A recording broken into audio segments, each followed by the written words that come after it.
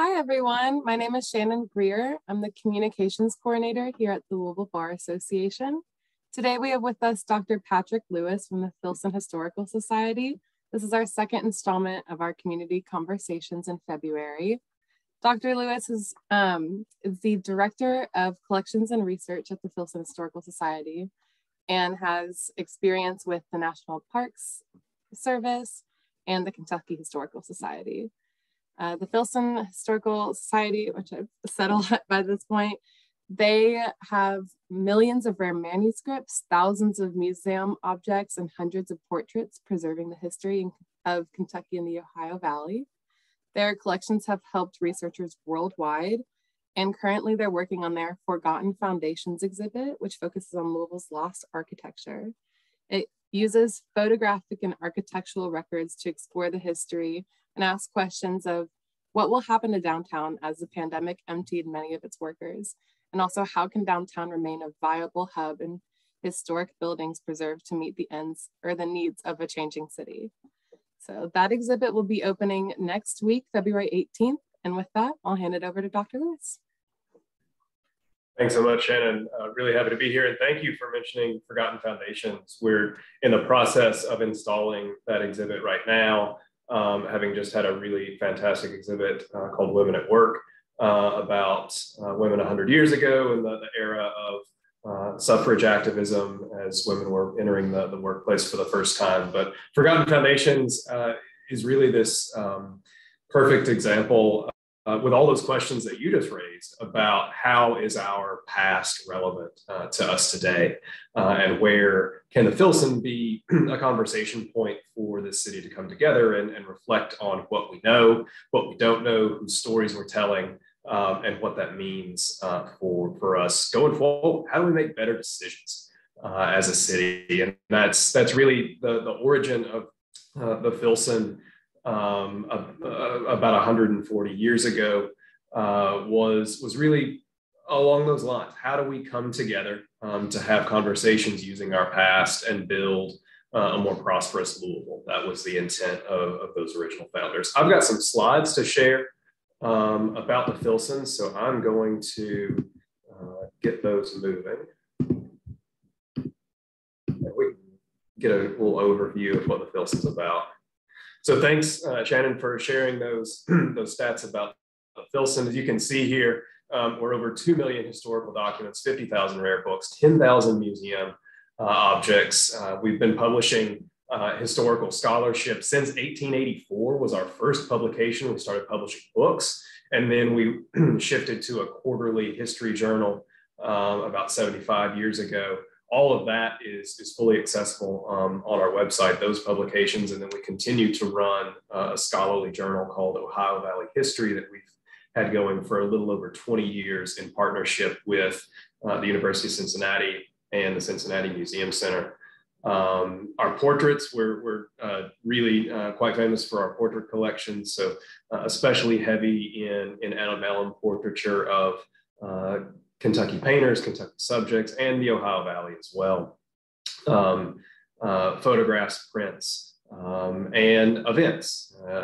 Lectures, book talks, community conversations are really our focus. You can see our main building there on 3rd Street, 1310 South 3rd Street, right at the corner of 3rd and Ormsby, was a mansion that was built in that really fantastic era of what we now call Old Louisville, but then was sort of the neighborhood to live in around the turn of the century.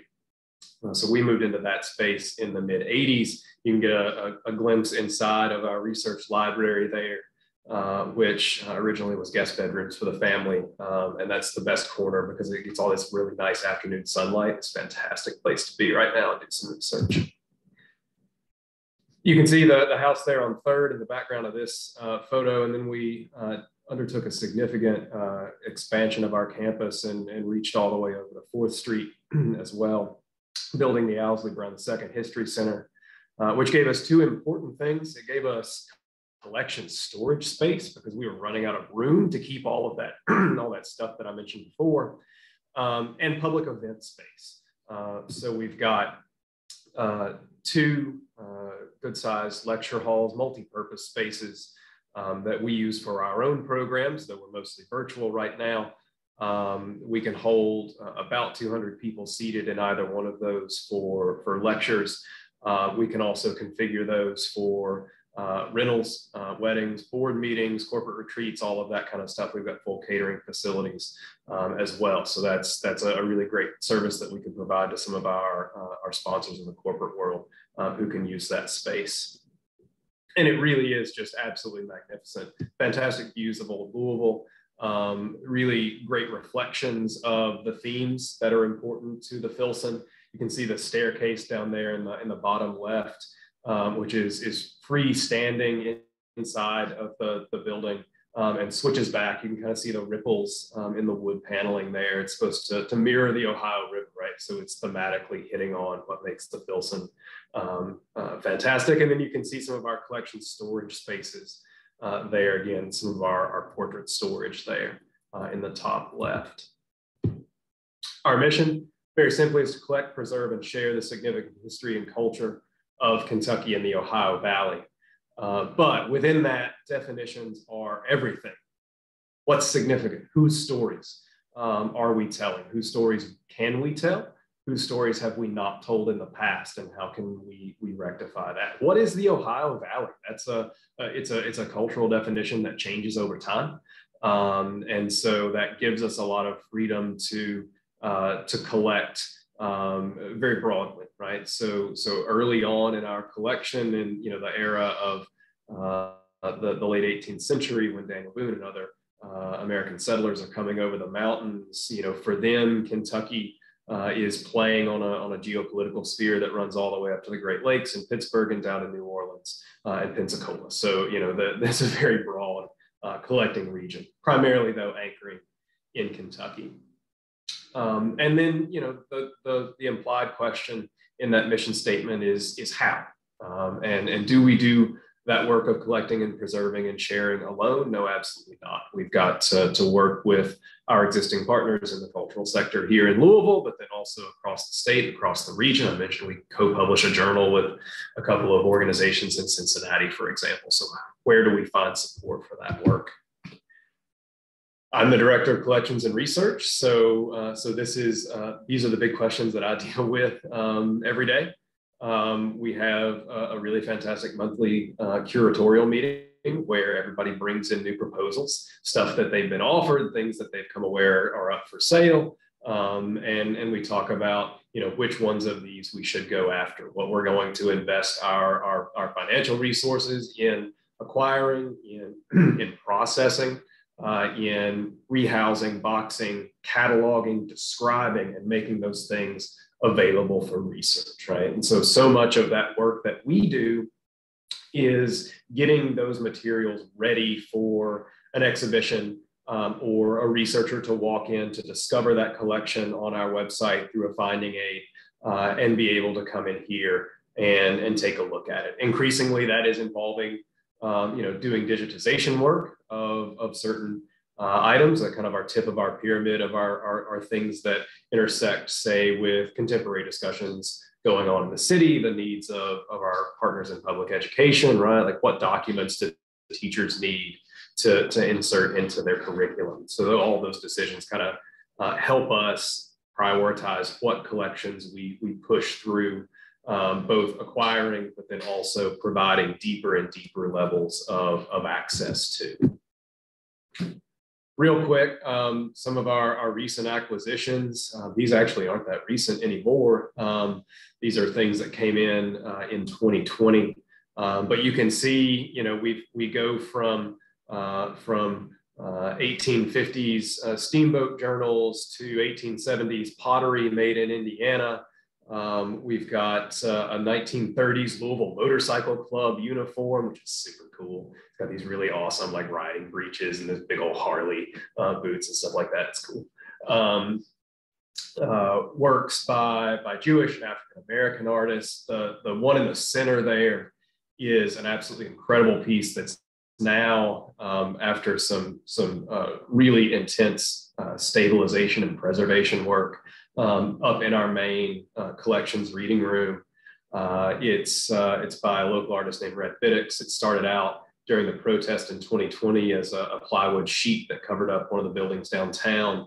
And then after the protests were over, it came down, and she created this incredible work on it. So it really is our sort of standout acquisition that talks about these contemporary issues that our city has faced, and putting that in the reading room alongside our portraits, that covered 250 years of Kentucky history. It really does bring this past present connection to all the research that happens in there.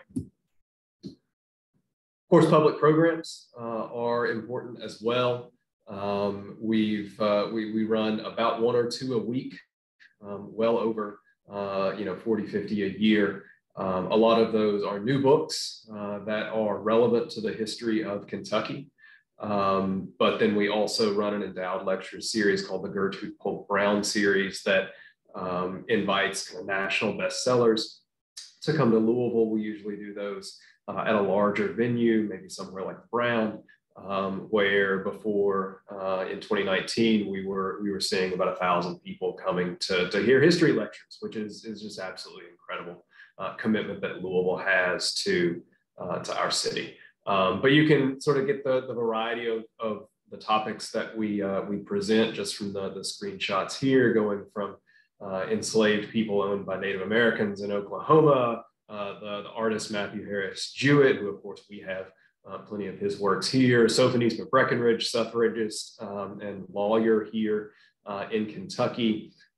Moving forward to Tom Harden's really fantastic photographs for the Courier Journal of Kentucky sports, politics, you name it, in the 20th century. So we sort of run the gamut of providing lots of different topics.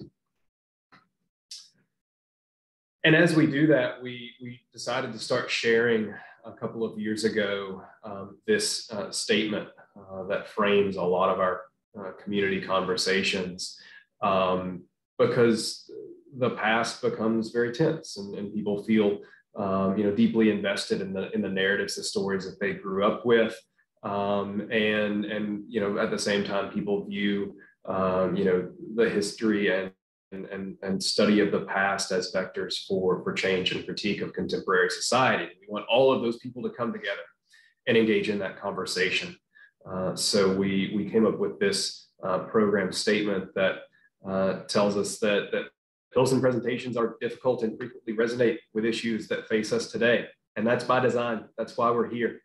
And really that is what the Filson was founded upon. I mentioned that in the 1880s, it was a venue to come debate the past and then shape the future, inspire a better future for Louisville. That was done by a fairly demographically homogenous set of folks. They were largely white. They were all white men. They were from very old families in the bluegrass. They came from backgrounds of immense privilege. And so for all that they had in common, they were also an almost even mix of Union and Confederate veterans, right? And so it took a great deal of doing for them to put aside the hostilities of their youth and come back together and honestly engage with Kentucky history. And the Filson was a space where they could do that together and try and be more proactive. A couple of things that we're doing in 2022. We have a handful of grant-funded projects that we're really excited about. We have a Native American collections assessment and repatriation project. One of the earliest subjects of interest for the old Filson was this history of settlement and frontier Kentucky, and that meant that they acquired a fairly significant holdings of Native American objects, including some human remains, ceremonial objects, weapons, tools. Kind of it runs the gamut of all of those things. Particularly the human remains and the ceremonial objects we know don't belong in our storage spaces. They belong back with those tribes that they were taken from. So we're working to build those relationships with those nations and move those objects out, and then also work with them to decide, what objects do we have in our collection that, according to their beliefs and traditions, they're fine with us making available for research. What can we use going forward? And then how can we bring the perspective of those tribes, again, who have largely been removed and they're living out in the Midwest, they're living in Oklahoma, they're wherever they are. And how do we bring them back into the interpretation of the history of Kentucky? Along those same lines, we have an NEH grant right now to bring back a project called the First American West, which is a digital history project that we and the University of Chicago and the Library of Congress all put together in the late 1990s. So it was one of the first large-scale digital history projects. Unfortunately, the technology underlying that is out of date, and the Library of Congress pulled it down a few years ago. And so we're gonna bring all that back, but then supplement those materials with, again, new voices that give a broader range of perspective of who's present out here on the 18th century frontier in Kentucky. We've also got a Community History Fellows project. We're really excited about this. We just pulled together our first cohort of community historians, everyday folks from across Louisville, representing a diverse swath of geography, all parts of the city, of faith, of race, of gender, of socioeconomic status, bringing, again, in the spirit of the original Filson, bringing everyday folks together to work on projects that are of interest to their communities. We've got some oral history, we've got some book publications, we've got some food-based projects. It's really going to be a fantastic mix. So they're going to start meeting this spring, and then this fall, we're going to have this celebration of all these different communities where this cohort sort of moves together across the city and is able to celebrate the histories of these different communities that we've got there. And then we announced at the beginning of this year that we're going to be working to build an endowment for an African-American curator and a collections initiative that will ensure Black representation in the historic record going forward in ways that, quite frankly, we can't say we're done with the care that it was in the past. So again, sort of assessing the stories that we can't tell because they're lost right now, but then making sure that we, again, sustain good relationships with all of Louisville, make sure that everybody's story is being told. So if anybody's got any questions about that, you're free to get in touch with me. My email address is there, patricklewis@filsonhistorical.org. If you've got any specific research questions, there's also our general research account, which is research@filsonhistorical.org as well. And then I'm going to stop sharing my screen. All right, well, thank you so much. I really enjoyed that presentation. I honestly haven't been to the Filson Historical Society yet, and I'm kicking myself because the space looks great. I know you all were closed for a bit because COVID, like we all were. Yeah. Are you all fully open now? If I wanted to come by next week for that exhibit, do I just come on in or schedule something?